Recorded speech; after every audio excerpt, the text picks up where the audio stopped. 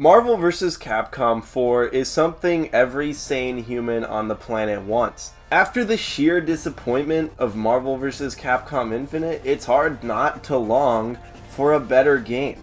Since I'm in quarantine and have nothing better to do, I decided to take it a bit further than just longing. I cracked open my Photoshop and I got to work on a concept for Marvel 4. First, let's talk about mechanics of the game. There were actually some really cool gameplay features in Infinite, and anyone who's played the game can agree. Free tag replacing assists is probably the best gameplay move the series has ever made. It basically lets you make your own assists and gives the players what feels like an endless amount of freedom in creating pressure and combos. Between that and Infinite's surprisingly good online, there's a decent amount to steal from that game for Marvel 4. Something else we can steal from Marvel Infinite are the characters. In the roster, I'm bringing back all of the newcomers to Marvel Infinite except for Winter Soldier. Nothing against the guy, I love his movie and everything, but in my opinion, he's the least important of the new Marvel characters, and we really needed those roster slots for something much more important. So, aside from the Infinite characters, who else is coming back? I'm so glad you asked. Here's the roster I picked for the game. I wanted 52 characters, and to accomplish this, I picked 40 characters from either Marvel vs. Capcom Infinite or Marvel vs. Capcom 3. If you have finished movesets for characters that people are happy with, why completely change them? All that does is limit the amount of characters you can include in the base game. Remember, the more characters we have, the more bang for your buck you get with Marvel vs. Capcom 4. It's pretty counterproductive to redesign the entire roster from the ground up. That's how you get situations like MK11. Even though you're 11 Mortal Kombats deep into the series, your base roster only has 25 characters, one of which is a pre-order bonus even though he's part of the base game and involved with the story. After Marvel Infinite's biggest criticism was the lack of fan-favorite characters, that sounds like the easiest way to get people pissed off with Marvel 4. So yeah, let's not do that to ourselves. I really want a similar situation to Smash Ultimate. Even though it won't quite match Everyone Is Here, most of them are, and that's more than enough to please longtime fans. Especially when a solid chunk of the returning characters are X-Men and Doctor Doom. Also, how the fuck did a Capcom crossover game ship without Akuma and Phoenix Wright? I'm not mad, Capcom. I'm disappointed and I'm mad. What the damn hell were you thinking? How could you do this to my boy? And where was Virgil? Do you guys have any idea which characters your fans actually like? You put in Spencer over Akuma, Virgil, and Phoenix Wright? Ooh, oh, ooh, I'm getting heated just thinking about it. We need to we need to move on. Anyways, let's talk brand spanking new characters and characters that haven't been in the game since Marvel 2. It's been 20 years since they've been playable, so I'm including them with the newcomers at this point. For Marvel, I went with Cyclops, Gambit, Psylocke, Star-Lord, Daredevil, and Loki. The returning Marvel vs. Capcom 2 characters I picked were all X-Men because, come on, the X-Men are a base team and they deserve it. Cyclops, Gambit, and Psylocke being announced would blow the dick off of every single Marvel fan in existence. If you want to make people happy after excluding all of the Fox characters, if you want to win people back after getting rid of all the X-Men, these three characters are how you do it.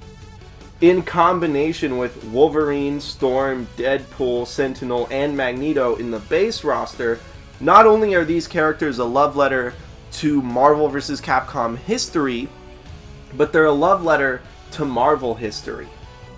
And honestly, that's something the Marvel vs. Capcom games have been missing, is the sense of legacy and the celebration of the fact that this series is over 20 years old. This is one of the original crossover games. It might be the first big crossover in video game history. We have to celebrate that, and that's why I picked the characters that I did. As for the actual newcomers, I went with the most popular Marvel characters I could think of that weren't in the game. Daredevil, Star-Lord, and Loki not being an MVCI kind of stunned me. You know, we all knew before the game launched that it wasn't going to have X-Men because they made that very clear. So I was like, okay, I can just rock out with Team Lawyers. I'll be Daredevil and Phoenix Wright. I'll still miss my X-Men characters, I love them, but I can live happily if I get a dope-looking Star-Lord or Daredevil. And then MVCI said, plot twist, everybody's ugly, and there are hardly any new characters. So I added them in the game because I thought they were guaranteed picks for the last one. Marvel Ultimate Alliance 3 agrees with me too, they put them all in as base roster. So if you ask me, their inclusion in a future Marvel vs. Capcom game is inevitable. As for the Capcom side, I only have 2 returning characters in Jill Valentine and Captain Commando. Jill wouldn't be the MVC3 / Resident Evil 5 version. She'd be more akin to her Resident Evil 1, Marvel vs. Capcom 2, or Resident Evil 3 counterpart. For the sake of recency, I'm going to have her RE3 look with maybe a classic alternate. But Chris has been in 2 games now, and I really miss Jill Valentine. She's one of my favorite females in video games. It'd just be really nice to have her back. Captain Commando is literally Capcom. I mean, who else do you include to get the longtime Capcom fans hyped? If there's a character that would instantly make Capcom fans forgive everything Capcom has been doing with their fighting games, it's Captain Commando. Especially if you make the game look good. And speaking about making the game look good, I really do expect a lot from this game in terms of aesthetics. Marvel Ultimate Alliance 3, which I mentioned earlier, had an amazing art style for a not huge budget. They made it look like a comic book, a modern comic book, without blowing their budget, and it's easily one of the best looking superhero games I've seen. So I would love to see something like that from Marvel vs. Capcom. But getting back to the characters, let's talk about the rest of the Capcom newcomers. As for the rest of the brand new babies, I went with Leon Kennedy, Nero, Juri, and Batsu. Leon and Nero are to appeal to modern Capcom fans with the success of Resident Evil 2 Remake and Devil May Cry 5. That's also why Monster Hunter returned from MVCI, but I figured you guys would assume that. And while they do appeal to new Capcom fans, thanks to the original Resident Evil 2, Resident Evil 4, and Devil May Cry 4, they're also very appealing to longtime Capcom fans. They would just make everybody happy. Juri is to appeal to the horny bastards and please me on a deep spiritual level. I've always thought she was the best modern Street Fighter character in terms of design. I really just want to see her in. This is a huge personal bias pick, but hey, I'm making the video. And finally, Batsu. This is purely for the old guard. If you're not going to please the people like Maximilian Dude, who have championed Capcom for their entire lives with a new Rival Schools game, at the very least give them Batsu in Marvel 4. I think that would go a really long way in proving you still care about all of those classic and long dormant IPs Capcom has. And that pretty much puts a cap on my roster and game. Let me know what you think. When dealing with Capcom and Marvel, both of those brands have huge pantheons of characters that deserve spotlight.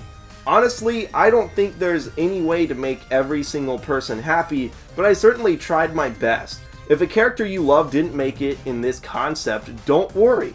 I'm working on a follow-up DLC video with 4 years of post-launch support planned out. This roster has 52 characters. That's to make it bigger than Ultimate Marvel vs. Capcom 3, which is a big selling point.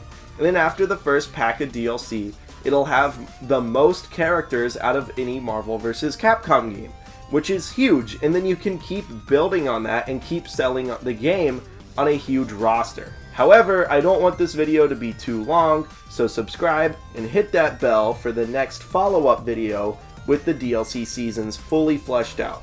For now, here's a cute little teaser image to whet your appetite, and make sure you don't miss the video. With all of that said, thank you guys so much for watching. I think it's really cool that some people will actually watch the videos I make for bullshit fun. I hope you guys like what I made, and I'll smell you guys later. Like a star, you can't stop my shine. I'm solo. I'm hiding solo. I'm